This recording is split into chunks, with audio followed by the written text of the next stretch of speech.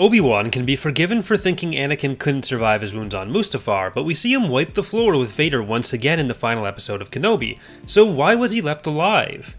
It seems like Obi-Wan went in with the plan to kill Vader, but a big part of the show is how characters process both grief and the want for revenge.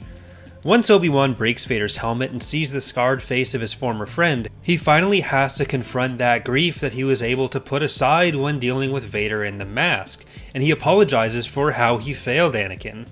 We obviously know Vader doesn't die before episode 4, but in this scene, Obi-Wan shows Vader the mercy he later applauds Rita for showing Luke. And while Obi-Wan says his friend is truly dead in response to Vader's protest that Obi-Wan was responsible for his situation, it's also possible that in that moment Obi-Wan sensed some of the conflict that Luke is able to later use to convince his father to turn against the Emperor.